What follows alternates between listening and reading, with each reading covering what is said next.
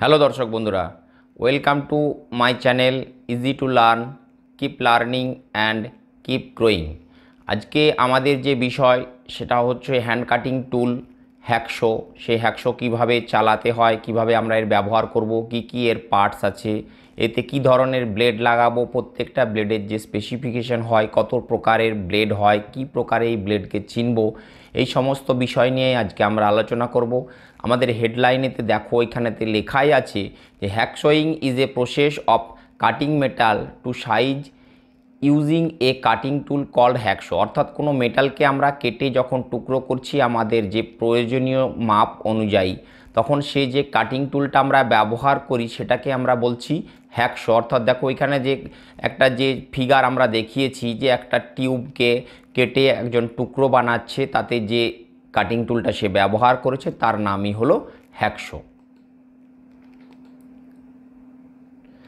The hacksaw consists of a saw blade supported by a frame fitted with a handle to give a firm grip।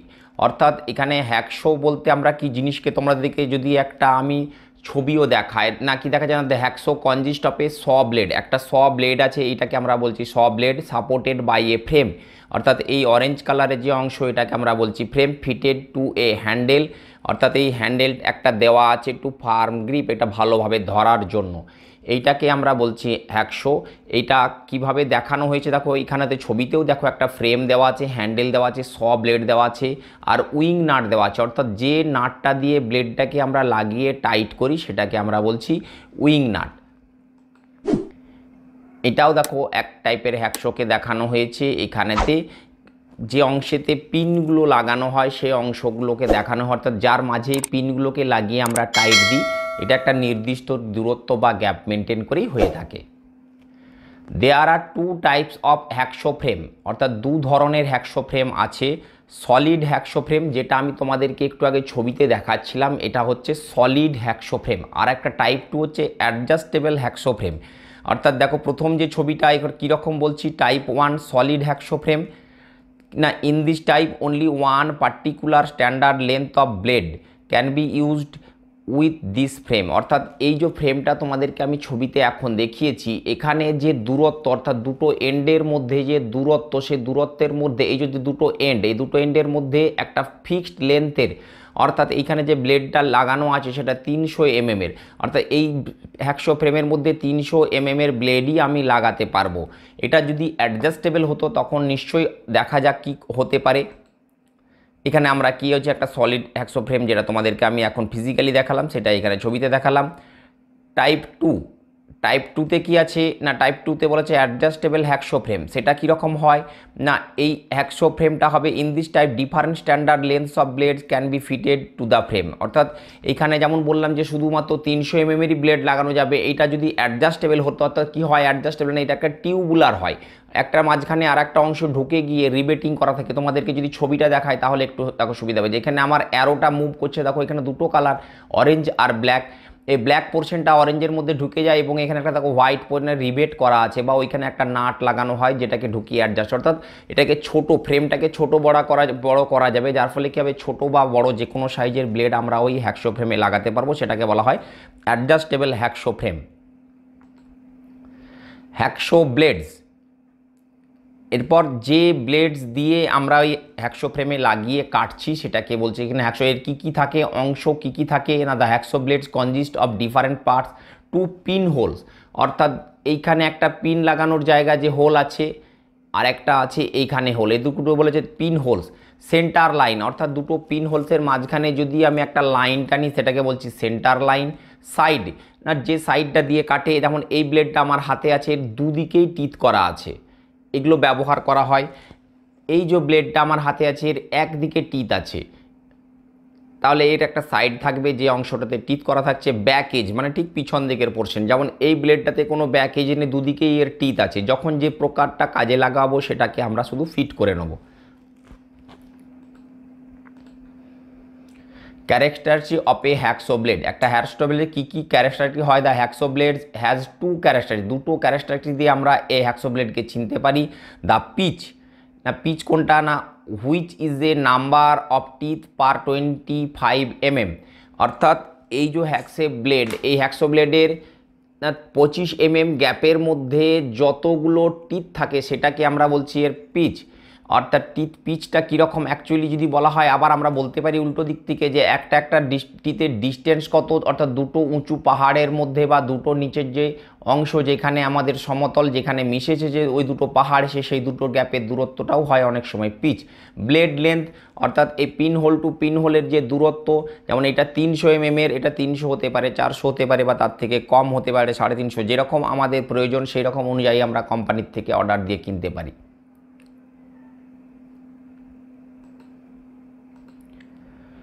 hacksaw blade pitch. The pitch of hacksaw blade are divided into 3 classes, অর্থাৎ 3 ধরনের pitch আমরা পাই। সেটা হচ্ছে course pitch teeth, medium pitch teeth, fine pitch teeth. The classification depends on the number of teeth per 25 also known as pitch, অর্থাৎ 25 দূরত্বের মধ্যে যতগুলো teeth থাকে সেই অনুযায়ী আমরা কোর্স বা মিডিয়াম বা ফাইন বলে থাকি। Course pitch teeth, course pitch টিথে কী হয় না, the course pitch blade has 14 to 18 teeth পার 25 অর্থাৎ 25 দূরত্বের মধ্যে 14 থেকে 18টা টিথ থাকবে। It is use to cut thick and soft work pitch, অর্থাৎ যখনই পিচটা কোর্স হবে তখন আমরা সেটাকে সফট কাজের জন্য, অর্থাৎ সফট মেটাল বা সফট কিছু জিনিসকে কাটার কাজেই আমরা এটাকে ব্যবহার করে থাকি। Medium pitch teeth, medium pitch টিথে কী আছে, the medium pitch blade has 18 to 24 teeth পার 20 অর্থাৎ এই 25 গ্যাপের মধ্যে এখানে 18 থেকে 24টা টিথ থাকবে। It is use to cut medium hard steel and copper অ্যালয়েজ। এই মেটালগুলো কখন কোনটাতে কোন ধরনের পিচ ব্যবহার করব এইটুকু অংশই তোমাদেরকে জানতে হবে এবং মুখস্থ করতে হবে। Fine pitch teeth, the medium pitch blade has 24 to 32 teeth per 20 It is used to thin and hard pieces, অর্থাৎ এখানেতে কি থাকবে 24 থেকে 32টা, অর্থাৎ 25 এর মধ্যে 32টা পর্যন্ত টিথ থাকতে পারবে, সেটাকে আমরা বলছি fine pitch teeth. Note, A fine pitch blade has more teeth per 25 then A course pitch blade, অর্থাৎ কোর্স পিচ ব্লেডের থেকে ফাইন পিচেতে সবসময় টিথের সংখ্যাটা বেশি হবে। স ব্লেড টিথ সেটিং, কিভাবে আমরা স ব্লেডের টিথ সেট করব সেটা দেখতে হবে। The teeth R set to show that blade makes A cut wider than itself, অর্থাৎ টিথটাকে এমনভাবে সেট করা হয় যখন এই ব্লেডটাকে আমরা চালাবো, এই চালানোর ফলে যে গ্যাপ তৈরি হবে সেটাই এই টিথের যে অংশ থিকনেস যাই ব্লেডটার তার থেকে বেশি হয়, সেটাকে বলছে স blade teeth setting. This helps to prevent the blade from jamming becoming blocked, অর্থাৎ যখন আমি একটা জিনিসের উপরে, অর্থাৎ এইটার ওপরে ধরো আমি এটাকে কাটছি, কাটতে কাটতে যেন এটা চালানোর সময় আটকে না যায়, ব্লেডটা ব্লক হয়ে যায়, অর্থাৎ এইখান থেকে যে চিপ বা আমাদের এখান থেকে মেটেরিয়ালের যে গুঁড়ো সেগুলো যেন পাস অ্যাওয়ে, অর্থাৎ এখান থেকে বেরিয়ে বাইরে পড়ে। অর্থাৎ আমরা এটা লক্ষ্য করে দেখি যখন মেটাল কাটি তখন একটা গুঁড়ো গুঁড়ো আকারে মেটালের সেটা ফর্মে সেটা নিচেতে যেখানে আমরা বাইশে বা যেখানে রেখে আমরা জিনিসটাকে কাটছি সেখানেতে জমা হয়। এটা সবসময় কি না এই টিথটা সেই প্রোভাইড করে, একে ঠেলে নিয়ে যাবে, সেই রকম ধরনেরই আমাদের টিথগুলোকে শেডিং করা হয়। এখানে কি দেখানো হয়েছে যে টিথটা কিভাবে সেট করার ফলে একটা গ্যাপ তৈরি হয়েছে, অর্থাৎ যে থিকনেস অফ ব্লেড তার থেকে এই টিথের যে দুটো দূরত্ব অর্থাৎ দুটো সাইড দিকে বেরিয়ে আছে সেটা একটা গ্যাপ তৈরি করে দিয়েছে মেটালের মাঝে। The most common types of used sets use, কী টাইপের সেট ইউজ করে না, alternate set, the teeth R arrange alternately, অর্থাৎ এখানেতে টিথগুলো কি থাকে না, টিথগুলো এই রকমভাবে থাকে, একটা টিথ এই দিকে থাকে একটা টিথ এই দিকে থাকে, এটাকে যে অল্টারনেট সেটও বলা হয় বা আরেক ধরনের এর নাম আছে সেটাকে it is also called staggered set, অর্থাৎ এই ধরনের সেটকে যদি একটা টিথ এদিকে একটা টিথ এদিকে এটাকে আমরা স্ট্যাগার্ড সেটও বলি। ওয়েব সেট, ওয়েব সেটটা কীরকম, ধরো এই সাধারণত ফাইন পিচের ক্ষেত্রে এটাকে লক্ষ্য করলে দেখা যায় যে টিথগুলো এমনভাবে সেট করা আছে এরকম এসের মতন ওয়েব ওয়েব আকারে আছে, এটাকে বলা হয় ওয়েব সেট বা এটা তরঙ্গ শেপ বাংলায় বলতে পারো। Installing the blade in hacksaw frame, কীভাবে আমরা হ্যাকসো ফ্রেমে ব্লেডকে লাগাবো। Install the teeth point away from the handle of the hacksaw, অর্থাৎ এখান থেকে আমরা কি বলছি, যে হ্যাকশোর যেদিকে আমাদের হ্যান্ডেলটা আছে টিথগুলো থাকবে তার উল্টো দিকে, অর্থাৎ সবসময় কি হবে না হ্যাকশোটা আমরা যখন ঠেলে সামনের দিকে নিয়ে যাচ্ছি সেই অবস্থাতে কাটে। Titan the wing nut until the blade differently under tension, অর্থাৎ এখানে উইং নাটটাকে আমরা টাইট করতে থাকবো কতক্ষণ না এখানে একটা নির্দিষ্ট টেনশন, অর্থাৎ যেন ব্লেডটা লুজ অবস্থাতেও না থাকে আবার খুব বেশি টাইট দেওয়ার ফলে যেন ব্লেডটা ভেঙেও না যায়, সেরকম একটা পজিশনে আমরা টেনশন করবো, অর্থাৎ টান দেবো। This help make straight Katz, অর্থাৎ এটাতে কি হবে না যে লাইনটাও সোজা যেভাবে চলবে সেটা যেন স্ট্রেট হয়, সেটাকে আমরা এখান থেকে নির্ধারণ করে থাকি। দেখো সেটিংটাও এখানে ছবির আকারে দেখানো হয়েছে। হ্যাকসো ব্লেড চেকস লিস্ট, কী করে আমরা কি চেক করব, the following point should be taken in consideration before using the hacksaw, অর্থাৎ হ্যাকসো ইউজ করার আগে আমরা কিছু জিনিস লক্ষ্য করব বা মাথায় রাখবো। Select the correct pitch of the material you want to কাট, অর্থাৎ কী ধরনের মেটাল আমরা কাটছি তার উপরে চয়েস করব আমাদের কি পিচ আমরা ব্লেডের নেব। Ensure the blade has the correct tension, যেন ব্লেডের আমরা যে টানটা দিয়েছিলাম সেটা যেন কারেক্ট হয়। Ensure that the blade is not twisted or ডিসকালার্ড, অর্থাৎ যেন এইটা নষ্ট টিথগুলো যেটা লাগানো হয়েছে যেন নষ্ট না থাকে বা ডিসকালার, অর্থাৎ ব্যবহার করার পরে যে একটা কালার চেঞ্জ হয়ে যায় সেটাও যেন না হয়ে থাকে, সেটাকেও আমরা দেখে আমরা লক্ষ্য করে সেই জিনিসটাকে লাগাবো।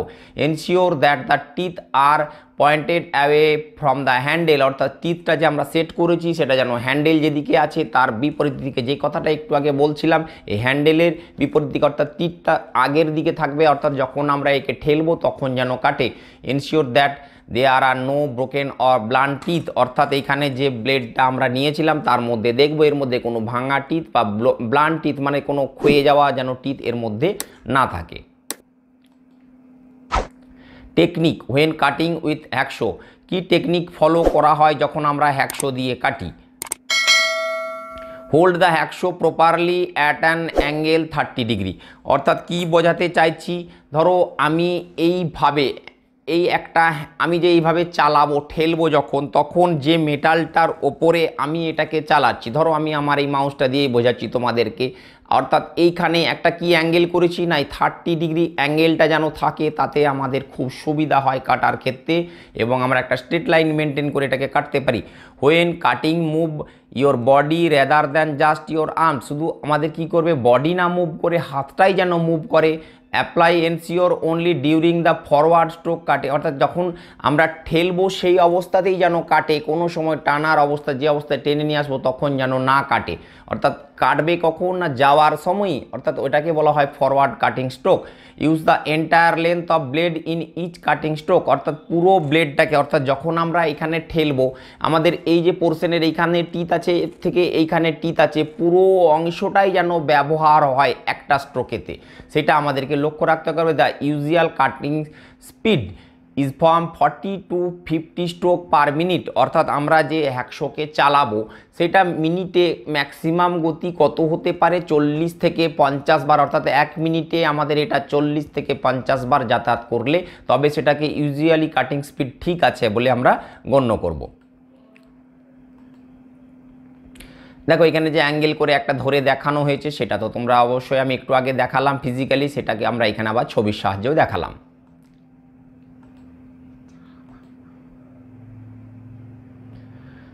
Thank you, good wishes to all.